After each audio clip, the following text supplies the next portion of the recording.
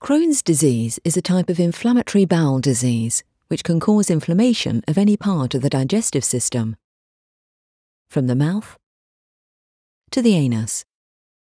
It is a chronic condition, meaning it is lifelong, with periods of good health and periods of relapse. It is unpredictable when a flare-up may occur. Crohn's disease can occur at any age, but is most often diagnosed between the ages of 15 and 30. The exact cause of the disease is unknown. However, a combination of factors may cause the development of the condition. These can include a genetic predisposition, environmental influences, and an abnormal reaction to certain bacteria in the intestine.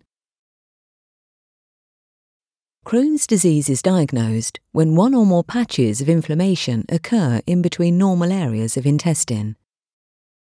It is categorized according to the part of the digestive system affected.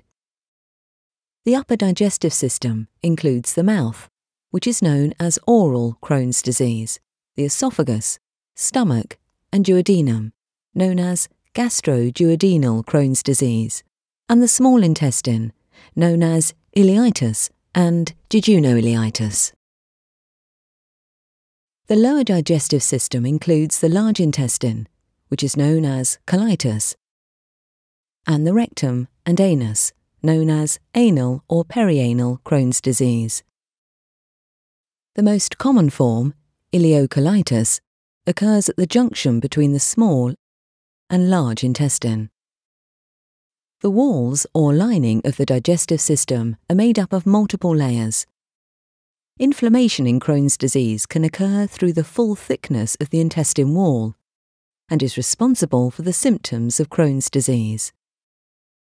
These symptoms can range from mild to severe and can include abdominal pain, diarrhea, tiredness, raised temperature or fever, mouth ulcers, loss of appetite, weight loss, and reduced red blood cells or anemia.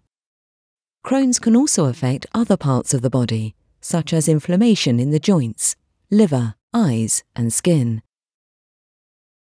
Ulcers and lesions are common signs of damage. In severe cases of the disease, inflammation can cause scarring to the lining of the intestine. This can sometimes lead to additional problems such as strictures, ulcers, abscesses, and fistulas. As the scar tissue builds up, part of the intestine can narrow, forming a stricture. This narrowing can make it harder for waste to pass through and may ultimately lead to an obstruction. In 10 to 30% of patients, the inflammation extends deep into the wall of the intestine and an abscess can form. Over time, ulcers or abscesses can create abnormal connections between the intestine and occasionally other organs. These connections, called fistulas, allow waste and other infectious material to travel to parts of the body where it does not belong, often leading to pockets of infection. Although there is currently no known cure, a number of treatments are available to manage the disease and reduce the signs and symptoms, helping those affected to live normal and productive lives.